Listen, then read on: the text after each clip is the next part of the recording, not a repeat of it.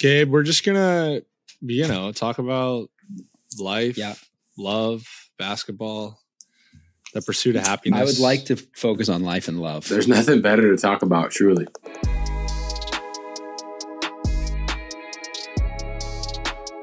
Hello and welcome to episode 45 of the Long Shot Podcast.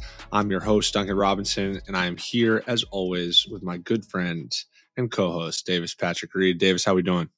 I'm great. How are you, Dunk? I'm feeling pretty good. We're changing up the pace on everybody. Just a little public service announcement. We're just going to hit you with a short intro here. We're going to get right to the meat and potatoes of this episode, which is a fantastic interview with Gabe Vincent. And then if you want to stick around after the interview, you can listen to Davis and I just basically blab and talk a whole lot of nothing, basically. Yeah, it's beautiful. Like you said, the meat and potatoes, which is Gabe Vincent. Also, this is an opportunity to shout out Blue Wire, Dunk, because they've been doing a really good job of putting timestamps in our descriptions. So for all you guys that just tune in, because I see this, some people tune in just for the interviews, Dunk. They don't want to hear us go back and forth. Right. Guess what? It's your happy day. We're going to get straight to that. You could even skip this part if you want to. I bet it's going to tell you right when the Gabe Vincent part starts. For those of you that don't care at all about our interviews and just want to hear Duncan and I talk about nothing, because surprisingly, there are a couple of those people too. You can do that as well, but you're going to have to wait a little bit longer and skip the Gabe interview, which I do not recommend doing. I definitely do not recommend doing that because Gabe had a whole bunch of gems on life, basketball, adversity on, off the court, everything in between. And, I just think it was an interview, a conversation really that I think a lot can be taken away from. I certainly learned a lot. Yeah, as did I. So anyways, here's Gabe Vincent. Welcome back in to the Long Shot Podcast. We have a very special guest, a dear friend of mine, a dear teammate of mine as well. Gabe Vincent, how are we feeling over there on the other end? Debo, I've never really felt better, to be honest with you. I'm honored to be on the podcast. Been looking forward to it. Been a big fan, though, thus far. Excuse my language. I'm just excited to have a good time with y'all. No, I fully anticipate that this is going to be a fantastic time. I love the statement that you're coming in. For those that are watching on YouTube, he's got the 2 chain. Shout out to your number 2, as well as a beautiful pea coat. That's one thing this year that I've been really impressed with. You've really brought a new level of energy and commitment to your pregame fits, and like not just pregame, just like every single day as well. I just appreciate your dedication to it. I really do. I just truly tried to take the contract as like just a level up in life. I felt like I needed to take myself a little more serious when I left the house. So I put a little more effort into my outfits, especially pregame. But on these off days where we get the whole day in the city, I try to really just enjoy it. No, I've definitely noticed that. Is there anyone that you look to for inspiration? Just somebody like a vet that's really kind of paved that path for you? Not really. I mean, a lot of the vets I've seen lately kind of do some, I don't want to say outlandish, but it's just a little too bold for my taste, I think. So maybe I try to find that happy medium. I don't want to say look at them like what not to do, but maybe just not my style as much, No, I think you do a great job. I think you walk that line of being very, very clean with your approach, while still, occasionally kind of dabbling and stepping outside of that a little bit. And quite honestly, I think that actually ties in beautifully with your game as well. Oh, here we go. You have a lot of game. You're a solid, reliable ball handler, but every now and then, you might mix in like a Dame step back, something with a little bit more flair. And I see a lot of crossover there between how you dress and how you play. Is that something you ever thought about? Like a little pop of color here and there is kind of just like here's a quick highlight, and then I'm back to just being solid, steady. I mean, I've never thought of it that way, but it's quite applicable now that you put it that way. No, it is. And that's one thing that I've noticed throughout this year, obviously being, a close observer, somebody who's a part of your day-to-day practice, games, workouts, everything in between. I've noticed your comfort level skyrocket. And, earlier in the Absolutely. year, maybe last year, you were that solid, reliable piece. You're going to come in, you're going to pick up 94, you're going to be disruptive, you're going to take care of the ball. And now all of a sudden we're seeing like some UCSB Gabe Vincent in flashes, like I'm not afraid to go get one type of thing. And quite honestly, as a teammate and a friend, it's inspiring, and I love to see it. I really do. I mean, it's great to hear that it's encouraged by. I mean, I consider you a vet, Dunk. I don't know if you consider yourself a vet, but wow. I mean, in my eyes, I'd say you're on that. Maybe you're walking that line. I think you're more towards the vet side, so that means a lot coming from a vet. I'll tell you what, man, that was somewhat of a special moment. I haven't been referred to as a vet all too often. I feel, I still feel young. I'm 27 years old, but I really do feel young. I'm curious for your sake. I'm joking around about you getting more comfortable and throwing in the step backs and the tweens, all that sort of stuff. But like, was there kind of a moment where you started to kind of feel more and more comfortable, to play with the ball in your hands and be aggressive in that sense?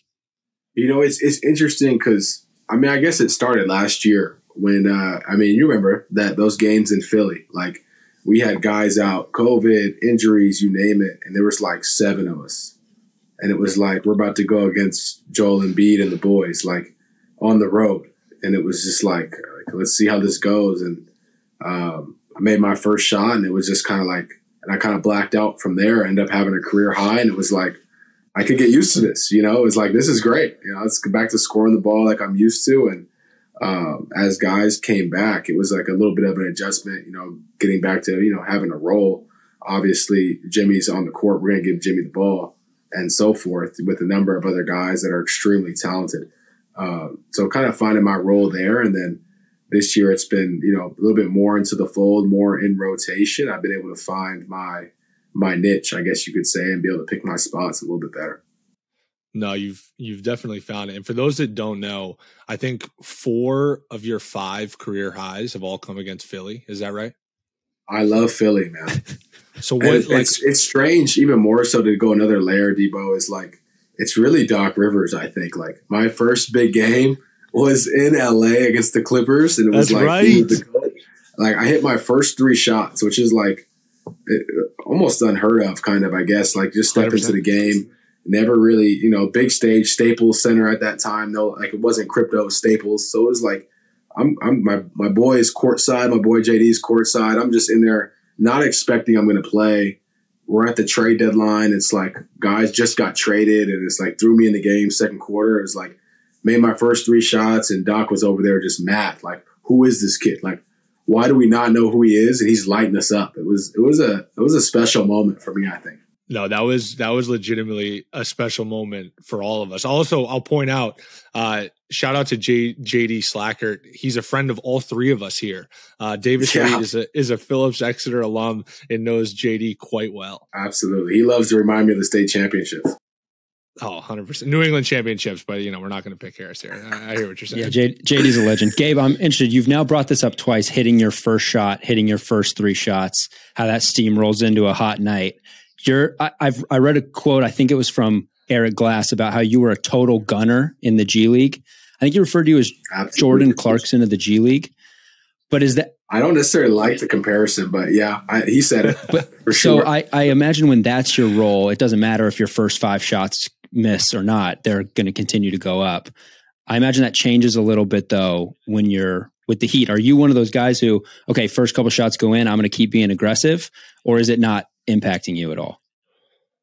I think with the way our team is built, I think I have to keep in mind that it doesn't impact me too much. Obviously, if we have guys out, I know there's more shots to be taken.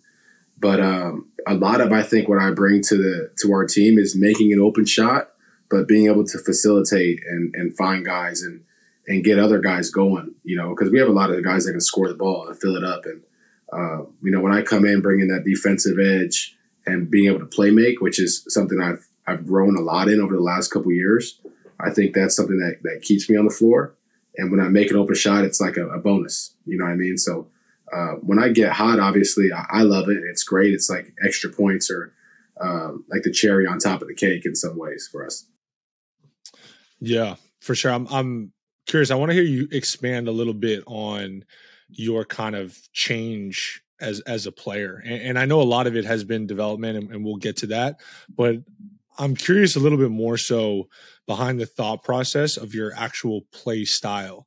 In that, when I first got to know you, how you were playing in the G League was you were running off of screens, you were letting it fly. You were kind of like a Jordan Clarkson type in that sense. And that's no shade to JC. Obviously he does it at a high level, but now the kind of disposition that you have when you step on the floor is a totally different vibe. And I'm curious of like just the mental approach to making that adjustment in order to stick and in order to fit and have a role in the NBA.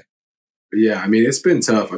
It's strange because everyone always looks at me now as like, you're the scorer. You've always been a scorer. You need to be more of a point guard. That's kind of how it was transitioning for like the tail end of last year and into this year. But growing up initially, I was the smallest kid. I'd play up and it was like the smallest kid is naturally the point guard. So like growing up, I was used to you make an open shot and you get in the paint and get other guys involved. And as I got older, I grew into more of a scorer. And I transferred schools in high school. They already had a point guard. I was trying to think of what's the easiest way to seamlessly fit into what's new here.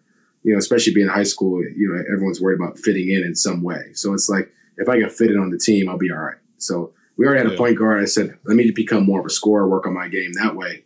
And then that just started to come so natural that I just completely left being a PG and like worrying about everyone else on my team, like in the rear view, you know, and it was like, let me just be a defensive guy that can go get a bucket.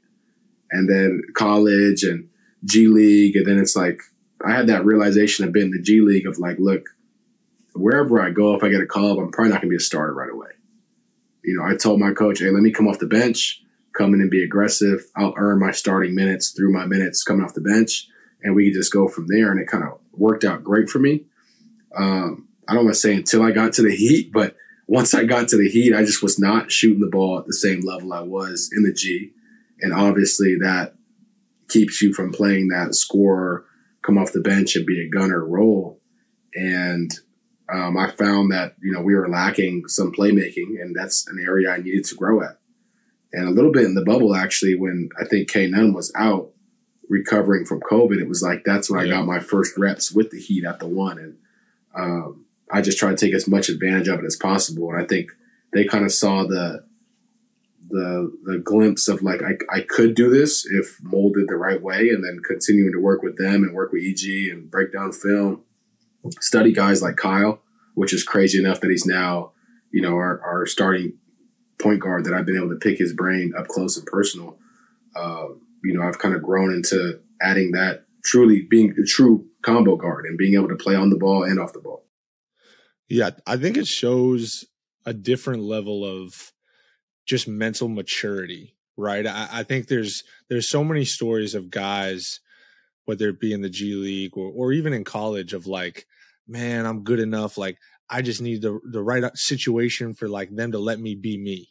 And like in your case, like it was like, no, I'm going to roll with the punches, see where the chips fall, and whatever situation I end up in, I'm going to make the most of it by adjusting, adapting. Because I remember that stretch in the bubble of like, you were on the scout team, you were handling every single possession. You were getting to be the other team's, you know, key ball handler, playmaker, all that sort of stuff. And those were like reps where it's funny now looking at your game versus like what it was then. And it's only like whatever it is, a year and a half. But like how much you've improved in that short stretch of time in those areas is crazy. It really is. It's crazy. Even something simple as like a pick and roll. Like, or like just pushing the pace. Like I remember going into some of those bubble practices, like fresh off watching Kemba Walker film, like just in case we play the Celtics, like let's prepare Gabe, your Kemba today. And it was like, that's herky jerky style. It's not even my game, but let's just try it out. Like, and having some fun, just experimenting with that and getting that leeway. And then just seeing how some of the games I'll play now, it's just like, it's night and day. It's almost like, it feels like it's been 20 years and it's only been a year and a half. Do you feel like you've improved that much as a basketball player? Like you win most improved in the G League. Do you feel like that's, wow, I've grown so much as a player? Or is it just, I'm starting to get comfortable, I'm in a situation that's starting to make more sense, things are starting to slow down a little bit? I think it's a combo. I think things start to slow down and you get more comfortable the better you get, and I think the more work I put in and started to try to find my niche, not just within this league, but within our team, then it was like, okay, I've kind of etched out a space here for where I could fit in and find success. And then as you start to find success through all the work you've been putting in, I think you just naturally become more comfortable. And you start to really feel like, hey, I belong. Like, I can do this. I bring something valuable to this team. And I don't know what night. It might not be every night. It could be some nights. It could be no nights. But when I get my moment, I'm just going to try to take advantage of it. Yeah. I mean, I think one thing that I've definitely noticed as a teammate of yours is how you just handle your business day in and day out. And I mean, I think that if I could stress like one thing to younger athletes, it's like, it's that approach of taking it, every single day and understanding that, like, look, whether I'm in the rotation, not in the rotation, like, I'm going to show up, I'm going to get my work before, I'm going to get my coats out, I'm going to get my treatment, I'm going to take care of my body. So now for you, because you've had stretches this year where you've been in, out, whatever it was, obviously last year, in, out, all that sort of thing. But correct me if I'm wrong, but like, your approach has never changed. It's always been the same. And you've always kept that consistent, like, I'm going to show up and handle my business. Absolutely. I mean, it's obviously it's not easy. I mean, I guess this question a lot of like, how do you feel about some games I was starting this year to not playing, right, to being 4 or 5 minutes a game? Like, it's not easy, but like you said, that the approach and the routines that I've built and had in place, like, if anything, I've only added to them, and it's like falling back on those just helped me to continue to be prepared for whatever minutes or situation I'm thrown into. And that's not saying necessarily I'll find a bunch of success when I'm in them. It's just, for me, I see it as the best way to be prepared. If I prepare like I'm starting every night, then I'm going to be in pretty good shape to go out there and give my best and give you guys my best, because I don't want to let my teammates down in any shape or form, regardless of what the playing time or the coaches are doing. I still want to be there for you guys. So it's like, whatever my time is, if it's no time, I just want to be my best version to be able to help us get a win on any night. Yeah, you talk about being in and out of the rotation. Obviously, you've had your fair share of adversity, and obviously, adversity comes in different forms. But whether it be in college, you tore your ACL, had a big time injury, you had injuries as a professional, not getting drafted, spending time in the G League. All of that can be kind of framed as, it is adversity. It's basketball adversity. I'm curious of for you, what has helped you kind of persevere through those setbacks and kind of maintain that level of consistency that you bring every day? Yeah, I mean, it's funny because OG talks about it a lot, about like just the way we work in Miami and the whole work ethic of the weight and body fat. He says, like, once you really buy into it, it's just a lifestyle. And I think when he said that to me about the weight and body fat and the conditioning and staying in shape, like, I really resonated with that because that's how I approached all the adversities I had faced. It was like, look, I could sit here and whine about it and complain about it and just like, throw the finger up at the game for doing this, and blame everybody else, or I could just get back to work and give myself the best situation. Like you said earlier, wherever the chips fall, they fall. And that's kind of been my approach. It's like, I'm just going to do the best I can, put myself in the best situation. If the chips fall and I fall short, then I fall short. We're back to the drawing board. So for me, it's just, I just continue to try to stay true to that. Like I said, if anything, I've only added things to my routine and just go from there. So you think you've had a lot of those habits prior to being in Miami, like, but more so that like you aligned with Miami and brought out your best version. Yeah, I mean, I'm talking about 14, 15 AAU. Like, I was the kid that had the bands in his suitcase stretching in the room, and guys are like, what are you doing? And I'm like, I don't know what I'm doing, but I feel like I should be doing this, And it's like, so in some ways, like, I felt like I've carried myself as a professional for a decade now, and it's like I'm just now able to pay bills for it. You know what I mean? It's like it's that part is reassuring that it's paid off. But yeah, I mean, I feel like I've conducted myself somewhat professional like since a young age. Duncan referred to it earlier as mental maturity, Gabe. Your parents were both psychologists. Is that right? Because I think you speak. They are. They're in my head. You have an aura about you that your parents were both psychologists. It seems like whatever's going on in between the ears is very healthy. I appreciate that, man. I know they'd appreciate it as well, but they are both psychologists. My mom has her own practice. My dad actually runs a foster family agency now. He opened a business up over a decade ago now, running a foster family agency, and they've kind of collabed a little bit, but they're definitely in my head. They know what I'm thinking. I haven't been able to get away with anything. You name it, like they already know what I'm up to. I couldn't be sneaky as a kid. Like they knew what I was scheming. I couldn't get away with a thing, man. Were you a good kid? Did you get in trouble? I mean, I was okay. I had a lot of energy, and I tried to be sneaky, but like I said, they tended to they caught me more often than they did not. Unfortunately, for my sake, but I mean, it worked out, I guess. So maybe fortunately for my sake, they caught me. How much of that like curiosity of the brain do you think you've carried with you? I mean, we had a talk a couple days ago, Doug. I think a lot. I think I get really curious about what kind of makes people tick. And I mean, as a point guard, especially, I think that's something that I've taken to heart is kind of just randomly asking guys like, hey, one shot, you have 8 seconds. Where do you want the ball? Game 7 of the finals. Where would you like it? Markieff Morris, where do you want it? Just trying to just pick his brain of like, how, Tuesday at 11 a.m., like you get asked this question, it's like, I feel like I'm just going to get the rawest, realest answer possible. And it's like, I start to just try to ask guys like where they would go to if the game's on the line, whether it's Markieff or Jimmy or Duncan, you want to come off to your right or your left, like, or even if I'm just passing for you, Dunk, I might throw you a bad pass just to see like how you move it. Are you going to bring it back to your pocket? Or you're just going to go up like, and whether or not it helps down the line, it might. So it goes beyond, like, your curiosity though goes beyond basketball. Just today we were talking about how like one of your favorite questions is like asking someone like, what are you most proud of? Like, what are you most proud of? I love that. Like, that's like, we're not talking like you would say that to me or whatever. Like you just like, 2 minutes into a conversation with a stranger, you'll just be like, what are you most proud of? Like taking it there is a beautiful thing, man. It really is. It's crazy because that question specifically, I was getting a haircut from Jimmy's barber actually. And first question in the chair, he just, boom, what are you most proud of? And it really messed me up because I've always been someone that loves deep questions like that, obviously. But a stranger in a chair, barbershop style, like that's not the question you get asked in a barbershop ever. It's like, who's your favorite team? Where are you from?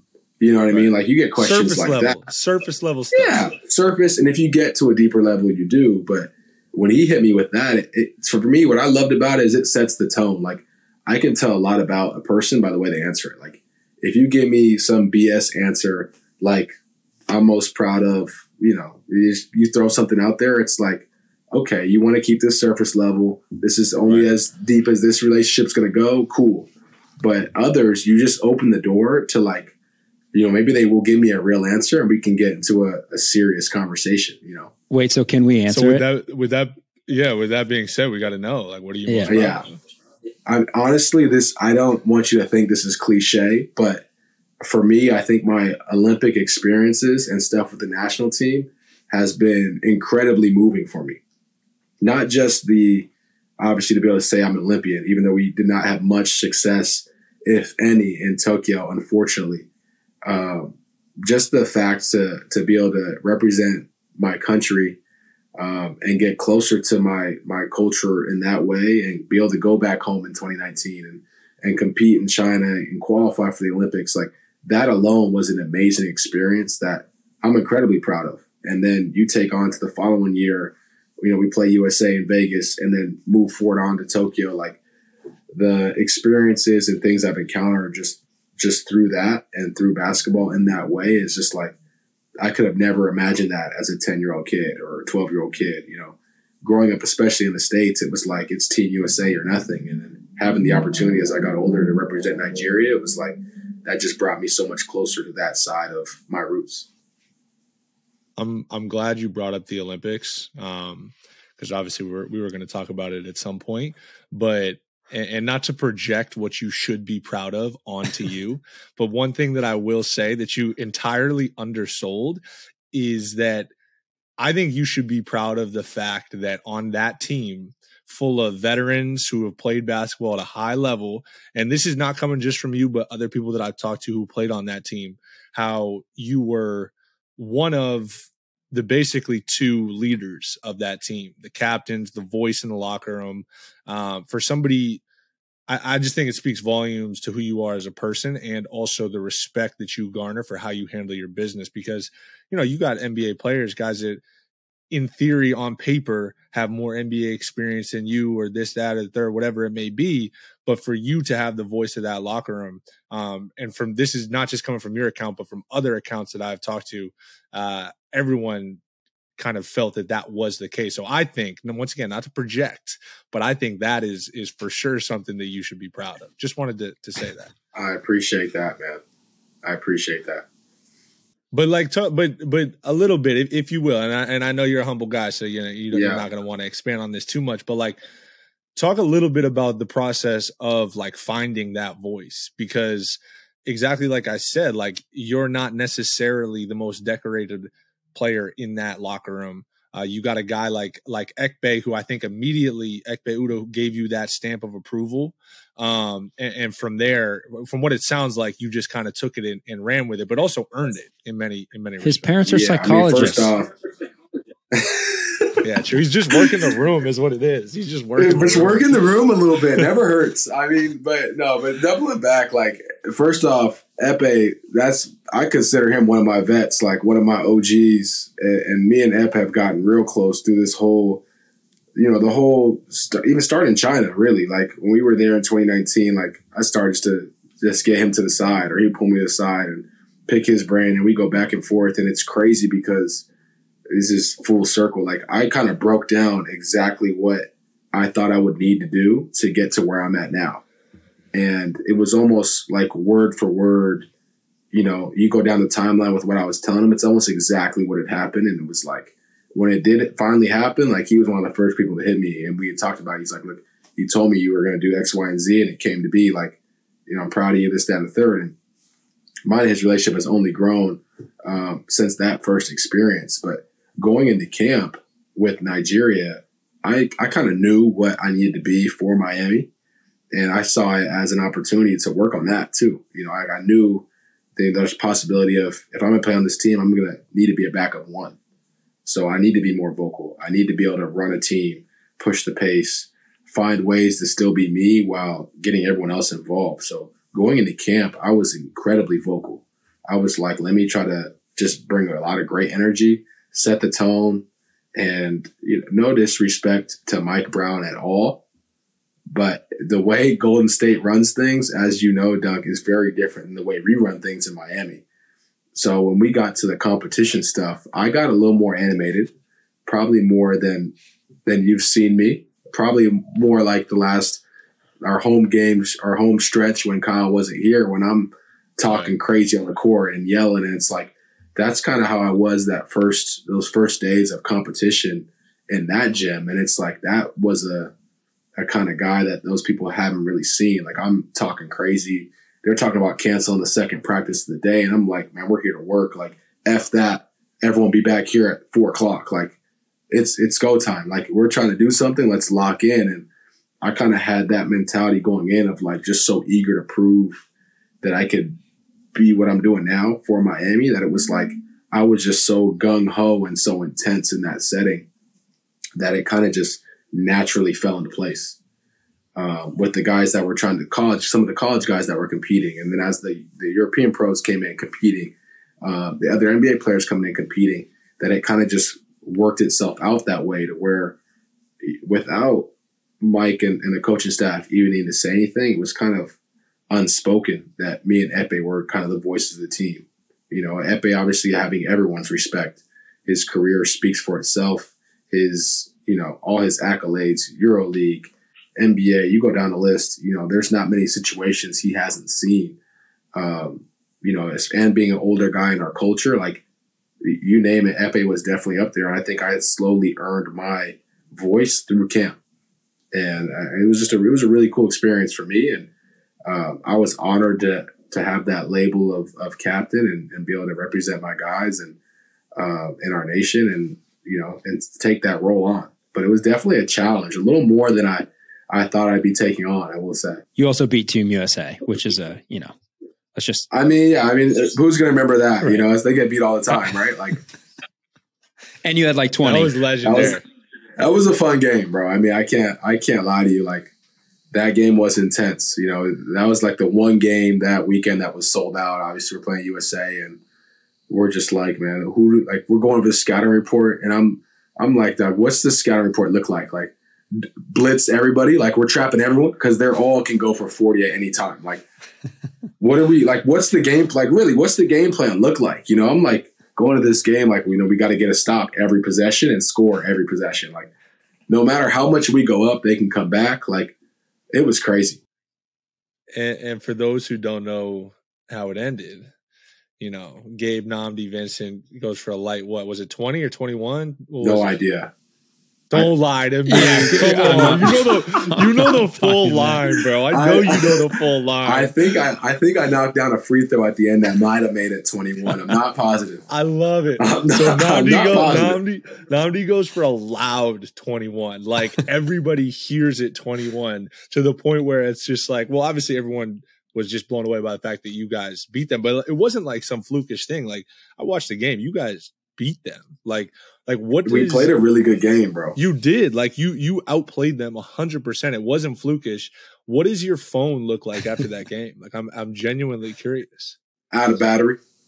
My phone was going. And the craziest part about it, Dunk, was like, so we win the game, right?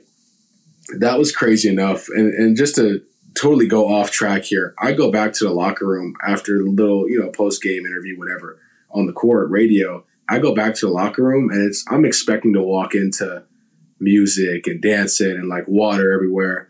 Guys are just sitting there chilling, just like I am now, on their phone, like just like it's a regular Tuesday. Like, we didn't just beat the quote unquote best team in the world, like, and just put hands on them. Like, we were nowhere near supposed to be in that game, on paper. I don't know what the line looked like betting wise, but I guarantee you it wasn't in our favor.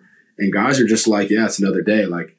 And when I walked into that, I was like, this is awesome. Like, we came into this game ready to compete for a win. And, we expected to win if we did what we needed to do. And guys were all geeked, like, just chilling there. Like, and then the cameras came in. And it was like, all right, we'll get up and celebrate now. But it was just like, it was just whatever. But the phone was blowing up. And then you take the 2 days after, there was nothing else going on in the sports world.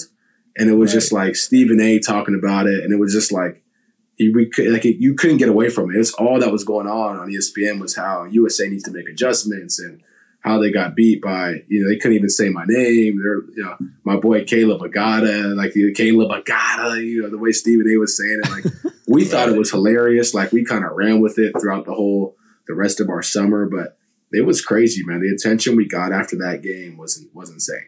Does any part of you feel disrespected by how surprised everyone was, or do you understand how much of the underdog you are in that situation? I think that's a fine line, Davis, because like, I get the underdog side of it, being a pretty logical guy. Like, I get it, but I think the emotional side still feels some disrespect of look, it's still the game of basketball. Like, we did what we had to do and we won the game. Like, I get it. Y'all are shocked that we won because on paper, we shouldn't have won. In a game, a best of 7 series, like, it could have been very different, but it's one game. And like, on that game, we did enough to win the game. And it's like, for me, it's like we didn't get enough respect for that alone. Like, we did a lot of things strategically that helped us win the game. Our staff did some good ATOs, did some good adjustments on defense, like switch this, we're going to blitz that. And I thought that just went completely in the rear view. And it was all just about who didn't do what for USA, which obviously we're in the States and, media is going to do what they're going to do. But I think we did some good things in that game. Like Duncan said, I think we just outplayed them at the end of the day. Like we made shots when we needed to. We had some big time stops, and it's a 40-minute game. Now, if KD had 5 more minutes, it would have been. I think it would have been a very different outcome because he got hot towards the end. Where I was like, man, he ran out of time because he started just to take over, and like we've all seen KD do time and time again. Yeah. What after that victory, and then you head to Tokyo. Obviously, in Tokyo, you guys kind of struggled to. You were in every game that you played, had an opportunity to win just about every single one of them. What was that experience like? Actually being over there. Obviously, you talked a little bit about the feeling of representing your country, but like the actual day in day out of being an Olympic athlete this year in a year that was really kind of derailed because of COVID as well. Yeah, it was tough. I mean, we've had a history of like some organizational issues in terms of just the simple stuff, bro. Like the travel, like it took us 30 hours to get there. Like that was you talk about adversity and a hurdle itself. Like we went the opposite direction. We flew to Germany, I think, first. We're layover for 8 hours, and then flew from there to Tokyo. We land. It's like get your bags, and we got to get to the ceremony. Like quick shower, get to the ceremony, and it was like basically from when we got there, it was like everything was on 10. Man, we were rushed. We had some issues with our staff, and then getting passes into the village. Like me and Epe actually did a whole practice plan day before the game. We played Australia, our first game. Me and Epe pretty much ran practice. Obviously, the guys were great about it. It was a group effort. But me and Epe were sitting there in the cafeteria like, well, so we're going to do this first or that first? Like, and then we got to get to this, and we should go over there, ATOs. Like, and we're trying to break down to get ready to play Australia, who at this point now was ranked number 1 in the world. And that's like our opening match. And it was like we had some adversities from the minute we left the States that we had to get through and get over that, got in the way a little bit. I don't want to say like a full excuse of why we didn't play well, but definitely an unneeded distraction. But the day-to-day within Tokyo was interesting, man. Like the COVID testing, we did the drool one, the saliva test. There was one big old mess hall that you could go eat at. And from what I've heard about the Olympics is you can kind of tour the city and do whatever you want, essentially.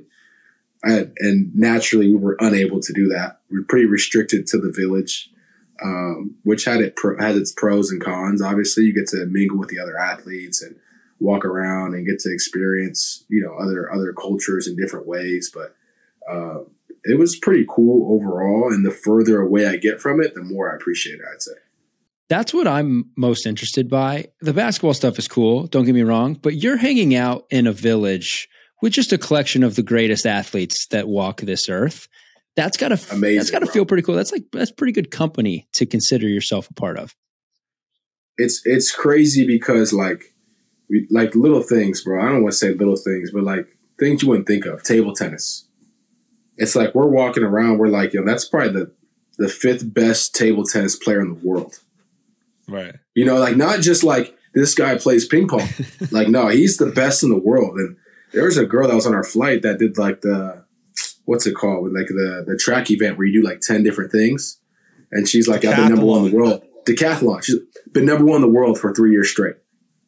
And if you look at this woman, bro, like the most unsuspecting woman you'd ever see. It's just like, she's the best in the world at what she does. Like, obviously she's not in the NBA on ESPN every day, has a camera in her face, social media going crazy. You know what I mean? It's not like, like she's the best in the world for 3 years straight. Like, you talk about domination at what you do. Like, these are the kind of athletes we were around. And I think I saw it most when I went to the weight room. They had that whole little weight room set up within the village. It was like multiple levels. And you just see the way some of these people are working. And it's like, some events don't necessarily have a coach. It's like if you're there just to throw javelin, like you might bring somebody, you might not. And they're just in there going through their daily routines, locked in. It was like, this is like incredibly inspiring just to see the way some people just carry themselves. Like, I'm looking at them thinking like, I thought I was professional. And the way you're carrying yourself has made me want to take everything to another level. It's interesting because like basketball is a game that obviously you need to be like locked in to perform at a high level, but there are some people that are just so talented that like they can basically do whatever they want and still get by. With some of these other sports, it's like you gotta be, because there's no like skill necessarily. I mean, there is skill, but it's like you got to be so locked in on your training in order to be at that level, like the top of the top. Whereas like, yeah, some of it's just so technical. Like, right, exactly. I'd wake up in the morning and it was like boxing, for instance. I'd wake up in the morning, I'd look out my little window, we had like a tiny little balcony. I'd open the door, slide it open, and you'd hear the gloves hitting as these boxers are just out in the courtyard at like 6 a.m., bro. Just really full sweat, drenched, hoodie, like going through a full sparring session just in the middle of campus, I guess you'd say, like the courtyard. And it's just like, it's crazy. Your commitment, and I get out of bed at 9 o'clock, I'm walking to get some food. There's people that are just sprinting around the whole village. Like I do marathons. Like I just need to run 13 miles today. I'm just like, this is crazy. Your commitment level, it made me feel like I wasn't committed. And I feel like I'm a pretty committed, disciplined guy. And it was just like, you guys are all taking this to a whole nother level. And it's, like I said before, it's just inspiring. Like just seeing the way people from all different backgrounds, different countries carry themselves. And it's like the boxer from the Philippines wasn't doing anything different than the boxer from Canada. You know what I mean? Like they're all equally just like committed to their task, to their passion. Like it was incredible. Yeah, I'm curious, man, and I don't want to take up too much of your time, but for those that don't maybe know your story, like you have certainly you've gone a roundabout way to get to where you are, right? Like you were a really good player coming out of high school, but weren't some surefire high major guy. Definitely weren't a surefire NBA player coming out of a UCSB. For you, and you, I think you've touched on some of this stuff already, but like, what do you feel like has been your separator in terms of getting to where you are right now in your career? It's funny you asked that because I've been asked that by younger guys a lot, especially guys in high school, right? Like in middle school that are randomly asked, like, what did you do that was different? And I think like something that gets underappreciated is just focus. I think a lot of people just lose focus, whether it's they get caught up in what's going on around them, they get caught up in the attention. But I think a lot of people in the league can say this. Like, I know a lot of people that was better than me growing up. That it's like there's, for whatever reason, you're not in the position I am, and you got distracted at some point, or something happened that led you astray. And it's not an easy thing to stay focused. It's not easy to stay focused for 48 minutes of a game. You know what I mean? It's not easy at all. And I think you have to add that to the hard work, to the discipline. And there's so many things that need to go right to end up in this situation that you can't take any of it for granted. But I think just trying to stay focused as much as possible, whether it was like skipping that party in high school or not going out as much as I got through college or got to the G League, or just an extra night of shots, or waking up early in the summers and trying to get an extra workout in to try to just like be better than the ominous other guy out there that I'm trying to beat. You know what I mean? I think it's just little things like that, and just constantly trying to find ways to challenge yourself that have helped me get to where I'm at. For sure. And I think it also, just piggybacking off of that, I think it also makes it so much easier to focus when you know what it is you're focused on, right? And that I think you've always, obviously we go back a little bit further than the Heat. We knew each other before that, but we don't go way back. But I imagine you've always protected your dream of playing at this level. And despite what anyone would say, that was what you were focused on, playing at the highest level. And I got to give you a ton of credit because you've manifested it. You've made it happen. I appreciate that. There's definitely been some heated encounters that I've had defending what I was about to go do, and thankfully it worked out, because I would have hated to have to tell them they were right, Right. But it's been fun, man. It's been a grind. Speaking of focus, I think one thing that requires a lot of focus is getting to the spot early, taking charges. The Heat have led the NBA all year in taking charges. You guys are like really you've drawn your line in the sand. Like, this is what we're going to do. This is our identity. When you look back on this season, Gabe, do you have like a favorite charge that you've taken this year? I have a favorite charge that got overruled. What was that? My charge most recently against LeBron, that me and him were arguing for quite a little bit about walking down the court, arguing it. They challenged it. Me and him are going back and forth about it during the challenge.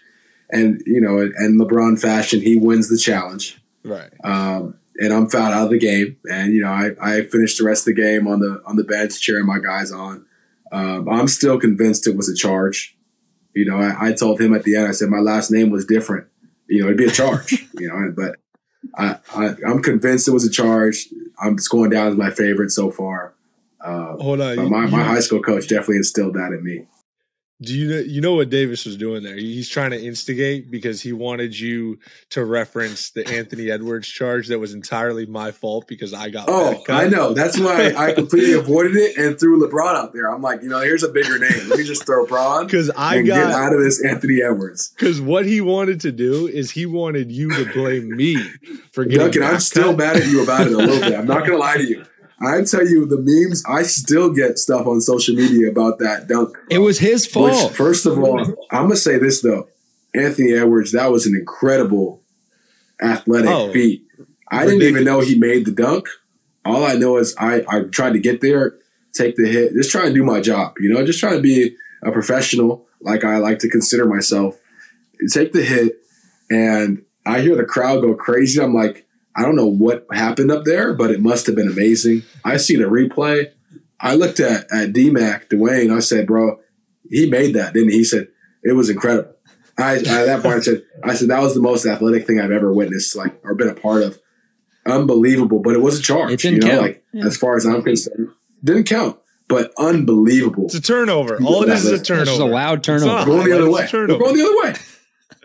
Oh, Davis, for you to try to put him in that. I can't believe that happened, though. Hey, that was crazy. He answered LeBron. He answered LeBron, and I was going to let it be. I wasn't going to push. You're a solid individual. You're a great. I peeped it, Dunk. I tried to avoid it well.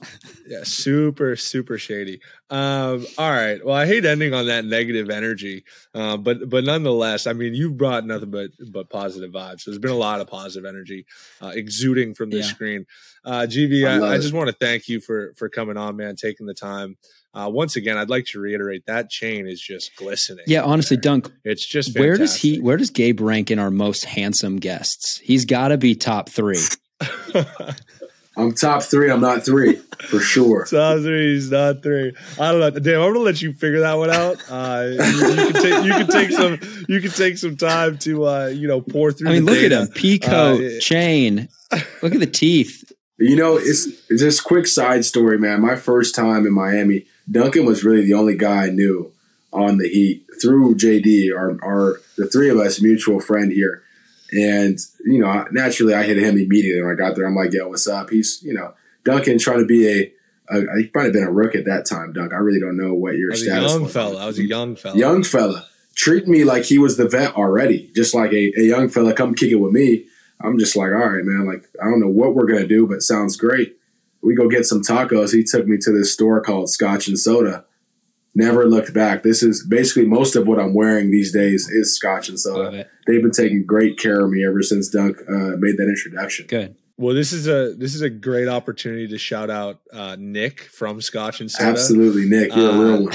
He's hooked us up a handful of times. Love Scotch and Soda. Great brand.